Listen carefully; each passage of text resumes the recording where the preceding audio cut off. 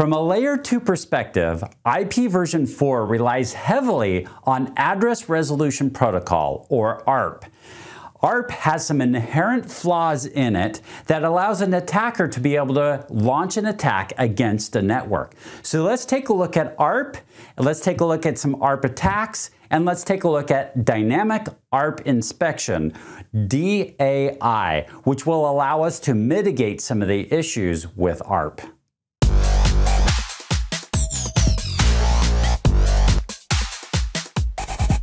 In this video, we'll start out by doing a quick review over the ARP process. Then we'll go over what is ARP poisoning and ARP spoofing. We'll get a little bit into, or just briefly mention about MAC address spoofing. And then we'll get into Dynamic ARP Inspection, or DAI. When a machine is connecting to another resource on the network, it is probably connecting or knows of the IP address that it's trying to connect to. Or you're trying to connect to some sort of name in which it does a DNS resolution to come up with an IP address. But in either case, we're communicating via IP to another device on the network. The thing is we're in a layer 2 network, and so now what we have to do is we have to translate from that IP address and find out what the MAC address is. When this demo laptop sends out a message on the network, it will ask, it will do a address resolution protocol to find out what that MAC address is for 10.1.10.21. And it will send this out. It'll be a broadcast that's sent out across the network. And then this device will reply back with the MAC address that is for that machine. And so that way the demo laptop can send that message out with the correct MAC address, and the switches will know how to forward that to get to its final destination. The problem is that ARP is not secure in any way. So anyone can listen in on these conversations, or even worse yet, can insert a reply back that is not correct. So an attacker can use ARP spoofing and ARP poisoning in order to insert themselves in the middle of this conversation. So the attacker will conduct a denial of service attack or a man-in-the-middle attack by sending ARP replies out to the different hosts. I'm going to use a specific example to show you how this process works. So this demo laptop needs to get to the outside world. It needs to get to maybe a web server that's inside the cloud. So it knows that it's going to need to reach out to its default gateway. In this case, the default gateway is this layer 3 switch right here. And so what it's going to do is it knows the IP address of its default gateway. It's 10.1.10.1. So what it's going to do is it's going to send out an ARP request to find out what is the MAC address that belongs to 10.1.10.1. And of course, in a regular functioning network, this layer 3 switch will reply back with its own MAC address, and then this demo laptop would put that in its caching table. But what an attacker can do on this network is it can reply to this same message and give its own MAC address to the attacker's machine can be given to this demo laptop. And so now it's got an incorrect MAC address set up in its cache. And so now this machine will send off this packet that's supposed to be destined to somewhere out in the internet. It's going to send it to this attacker, and this attacker then has that information and can conduct a man-in-the-middle attack. So that's just one example, and there's many different examples. But this is where this attacker is spoofing an ARP reply. And so that's where ARP spoofing comes in. It's spoofing an ARP reply to send back to the machines on this network. There are other ways to do the same thing. This attacker could actually broadcast out an ARP reply to all of the machines. This is called a gratuitous ARP, one that's not requested but is sent out to all the devices on the network.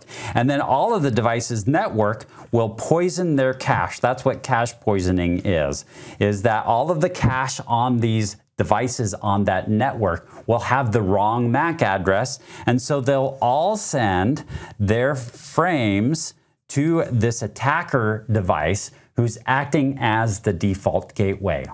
So really, when we talk about ARP spoofing and ARP poisoning, they're really very similar, or describing a couple different aspects of this type of attack.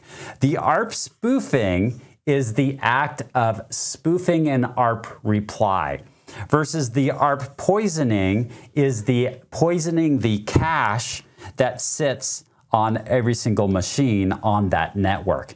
So that's the difference between the two. They're just two different aspects to this type of attack.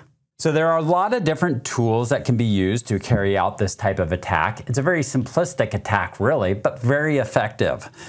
So some ways to mitigate this. Well, number one, we've learned about port security, and we can limit the number of MAC addresses. That potentially could eliminate some of the risk that's involved with this. Or even if you have statically assigned MAC addresses on your switch, which would be could be very troublesome in trying to work with that. It could be very problematic from a management standpoint. So we also have Dynamic ARP Inspection. So this is the focus of this video, is this Dynamic ARP Inspection, which really attacks the heart of this issue and is the real resolution for mitigating this issue. Then we have MAC address spoofing. MAC address spoofing is when you change the MAC address on the computer, versus ARP spoofing is when you're mimicking an ARP reply from a different MAC address. But essentially, they have the same effect on the network, and essentially they can be really the same thing.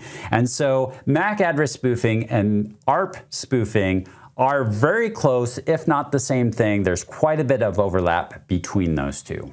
So the resolution for these is Dynamic ARP Inspection. Dynamic ARP Inspection takes a look at the ARP messages and makes sure that the ARP messages are legitimate messages. And it's very similar to DHCP snooping. In fact, you have to have DHCP snooping turned on in order to use Dynamic ARP Inspection. So let's take a look at Dynamic ARP Inspection and see what some of the rules are and how we can set this up on our devices.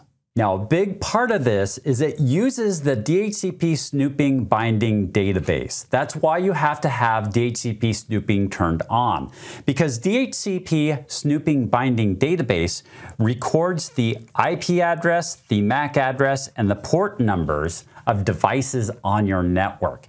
And so it's going to use that information to make sure that the information coming across that specific port matches up with the MAC address and IP address that's inside that binding database. Here's the process that Dynamic ARP Inspection does to know whether it's going to drop a frame or if it's going to forward the frame. And so first of all, what happens is when a frame comes into the switch on a particular port, it's going to first of all check that port to see if it's trusted. If it's trusted, then it's just going to send it. Hey, it's a trusted port, so why not send it? If it's an untrusted port, then at that point in time, it's going to look at that frame's source IP address and MAC address of that ARP reply, and then it's going to look it up to make sure it's legitimate. Is the IP address and MAC address that machine is claiming inside the DHCP snooping binding table?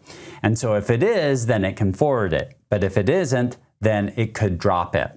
It does check one more thing with it, and that is not all devices on your network are necessarily going to get a DHCP address. So in those events, we need some other way to be able to check that information. So we can actually manually configure what's called an ACL, an access control list. We can configure an access control list and apply it so that Dynamic ARP Inspection checks that as well. And then we can, it will verify whether this is a legitimate ARP or it's illegitimate, and it's going to drop it. So that's how Dynamic ARP Inspection works.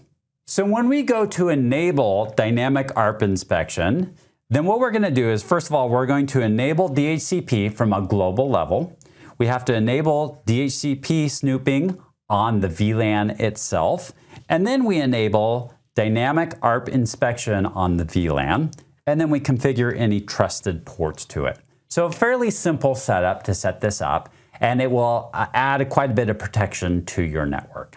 In this video, we started out talking about ARP process and how the ARP process, just a quick review over that.